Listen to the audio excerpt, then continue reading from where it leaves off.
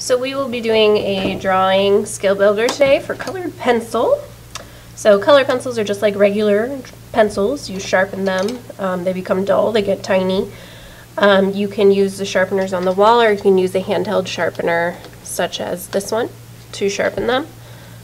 Sometimes it's great for them to be super sharp so you can get into tiny areas, but sometimes it's better for them to be a little rounded and dull to get bigger areas. So what we're going to do here is you are going to layer colors in this first box, layering colors on top of each other. So you want to pick a color, so maybe I'll just do some yellow here. Yellow is kind of hard to see on the camera, but I'll do a few examples. And then pick another color to layer, means go on top of. So I'll take this teal and I'll layer a little bit on top of the yellow, and then I'll make the teal kind of go out where I didn't color any yellow so I can see the difference of what happens when I layer a color on top of another color. When you layer colors, it adds a lot of dimension to your piece. You can actually mix your colors. So if you notice here, I did yellow and then I did this kind of tealy blue, and right here where I layered them, it looks a little green because the colors are mixing together. So that's how you can really play a lot with color if you're into that sort of thing. So there's a little bit of layering. I want you to do at least 2 examples in this box so you can tell a little bit. And if you want to do more, obviously do more, because it is kind of fun to play to see what you can get.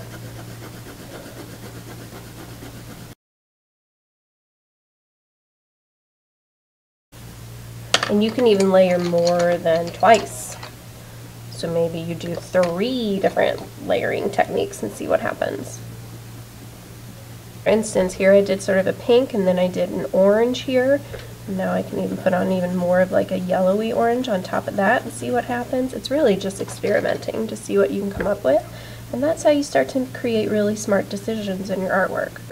Alright, so that's how we layer colors. So in this next box you're going to do directional lines or hatching. So that's pretty easy. This is a really nice technique to add kind of texture. So you can pick any color, and you want to pick one direction and make your mark.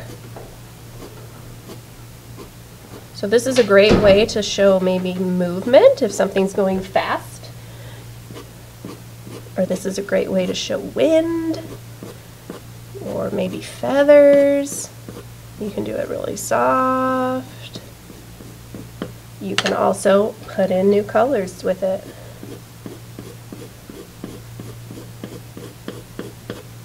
This might be a good way if you really want to try and tackle drawing hair. So it's just taking a stroke, going one direction over and over and over again. Okay, so that is directional lines or hatching. Next is cross hatching. So same idea. You make the lines go one direction, but then you cross and make them go the other direction. So this is sometimes good for shading. If you want an area to look a little darker, you can just go over. Okay, cross hatching, and then we have scumbling over here. Scumbling is really fun. So I'm going to take a few colors here first. So you're going to start, and scumbling is almost like scribbling. You go in a circular motion.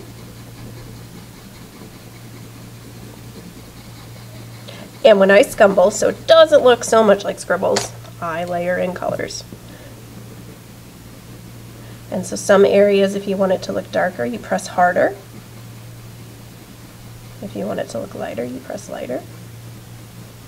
But you just kind of keep going in this circular pattern.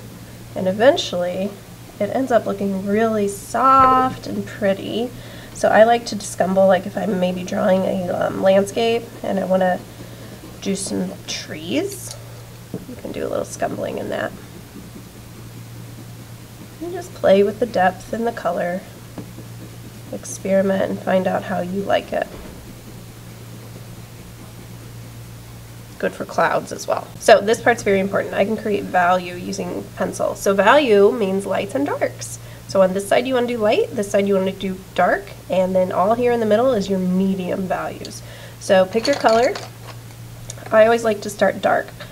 So you want to press hard when you are coloring. To make things dark, you want to kind of layer with the same color. Up here we layered with different colors, so I can go in a different direction, go on top, and that's making all this look even darker. And I can layer multiple times as long as I have to get it as dark as I want. What you don't want to do is press so hard you break your pencil. That's not proper technique. Okay, so you get it as dark as you need to get it by layering, and then move along and release your pressure. So get lighter and lighter. Sometimes it helps if you scoot your fingers back on your pencil. And just a light touch. Okay, and if you get too light too soon, go back, darken some up. Let it transition slowly across this whole box here. What you don't want to do is have it be dark, then light, and then get a little dark again. The goal is to go dark to light, softly and slowly. So by the time you hit this word light, it should be barely anything coming down. Okay, and I'm not judging if you stay in your lines there.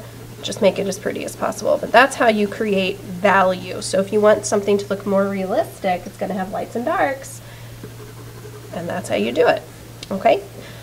Okay, so we're going to use this idea of value and apply it down here to these forms, okay? It says use the primary colors and value to create the illusion of form. Illusion, it's playing a trick on our eye. These things are not three-dimensional. We're drawing them to make them look 3D.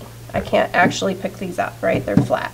So, all right, so what I'm going to do, you want to pick where your light is coming. So maybe my light is coming from this direction, right? So it's going to hit this circle here. Maybe right around here. So this is going to be lighter, this is going to be darker. Okay, now when you shade in a circle, I like to follow the circular shape. So I don't like to shade straight up and down. That would be good for maybe the cube. But for a circle, I like to kind of outline and follow that circle. So it's a little weird at first. And then you just kind of you get a flow. Okay, so back here is going to be dark. So that means I press harder and I keep going over it. Get my dark value. And then you want to go into your medium values. And you always want to kind of just keep in check with yourself. If you need to go back, fix it.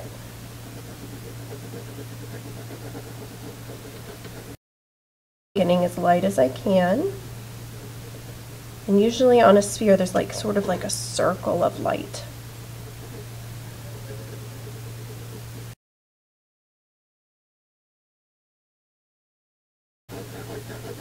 Okay, but you should be seeing darks and lights there. Okay, so yellow. This will be a little tricky on the camera. Maybe I want the light to come in from this way again, so my light side will be over here. So over here I will color in straight up and down this time, because the shape is okay for that. Pressing hard and getting lighter as I go across.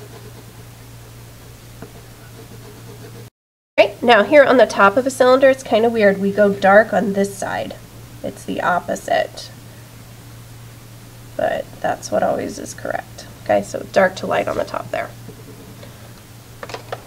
And then finally we have blue as a primary color for the cube. So coming in here, my top will be my lightest.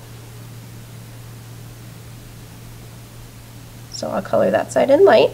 Cubes are a little different. This will actually be my darkest because it's facing away from the light. The light's shining onto here on the top. It's not shining onto this part. This part's facing me. So this part is your darkest value. I like to kind of outline my shapes before I color. It helps me stay in the lines. And then here on this plane, on this side, you want this to be sort of a medium value. And this would all change if your light was coming in from the bottom, right? Because then this would be your light value. This would be a darker value. So you just want to be able to tell the difference, like dark, medium, light, dark, medium, light, dark, medium, light. Okay? So this is your skill builder on colored pencil.